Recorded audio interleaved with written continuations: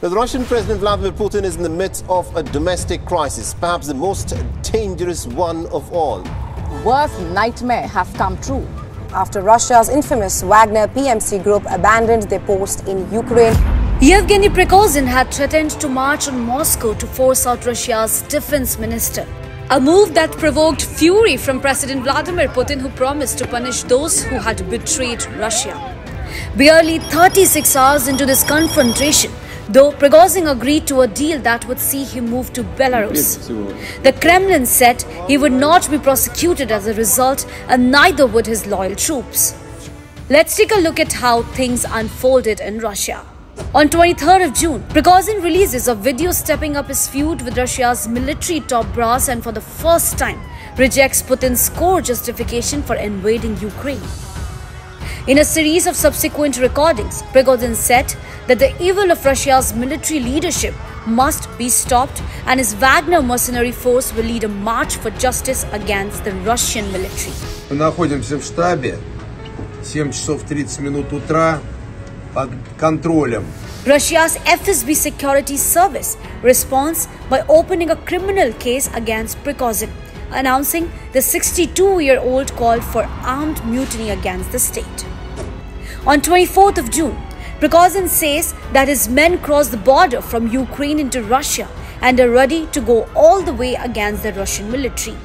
Wagner fighters entered the southern Russian city of Rostov.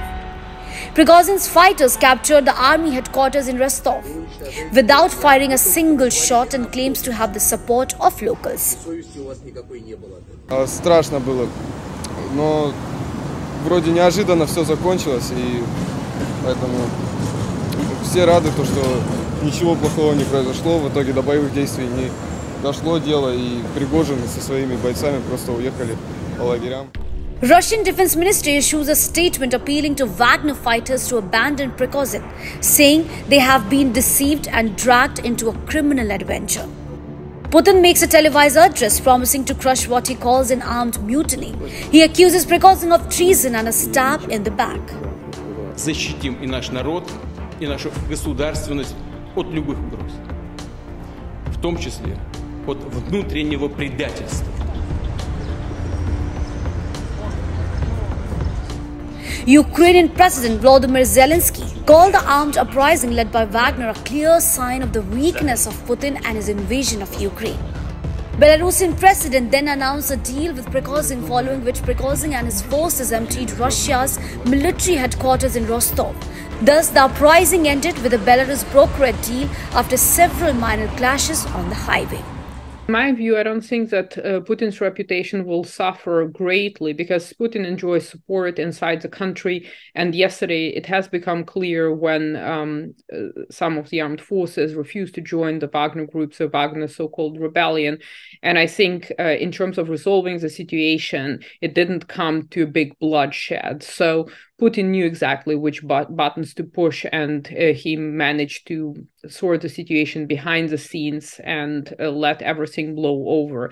So I don't think that his rule will be undermined through this one incident.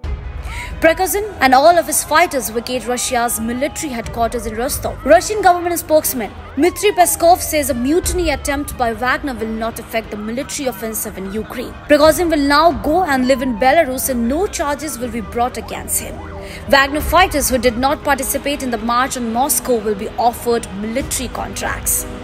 Media reports emerging suggest that the Western countries either had a direct role in the mutiny against Putin or knew about the whole Wagner plot in advance.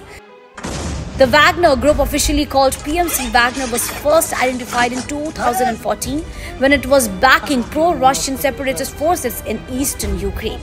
At that time, it was a secretive organization operating mostly in Africa and the Middle East, and is thought to have had only about 5,000 fighters, mostly veterans of Russia's elite regiments and special forces.